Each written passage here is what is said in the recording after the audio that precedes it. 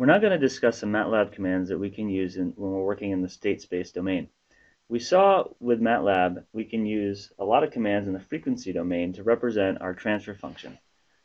Specifically, we use things like TF, and then we would specify a numerator and a denominator. And this might be a second order system.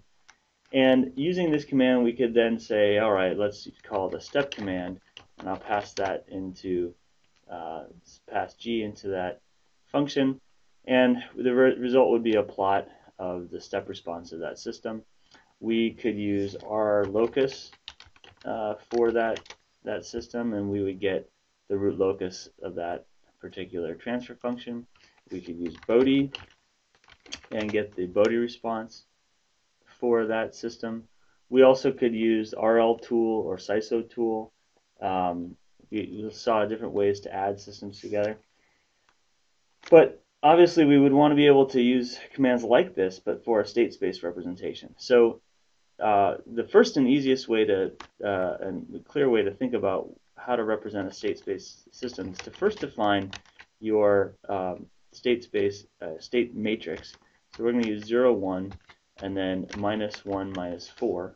And that's going to represent the same system that we have up there in G, as we'll see in class.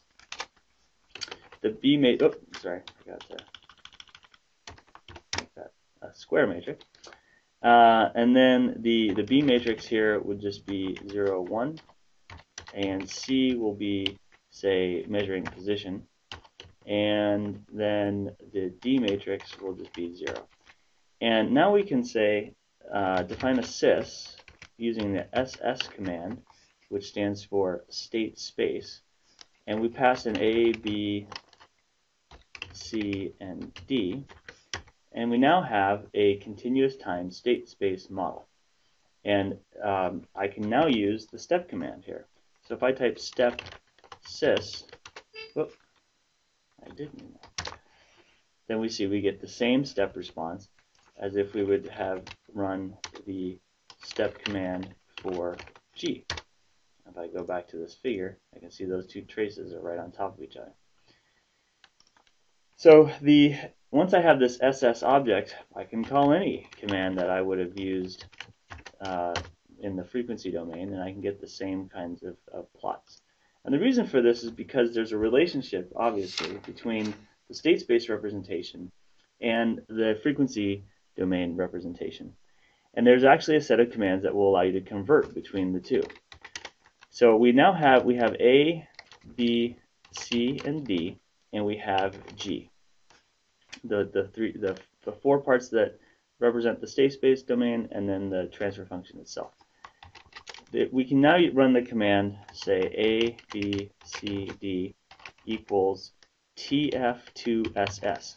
So you read that as convert transfer function to state space, and you pass in the numerator and the denominator of the frequency domain transfer function, and there's the ABCD.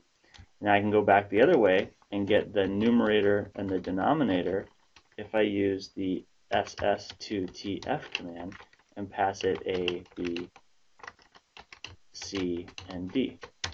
And there's the numerator and the denominator, which define that transfer function. So we're going to see in class exactly how these two domains are related, and it really is just through the Laplace transform, and it's all about how we're representing the system of differential equations.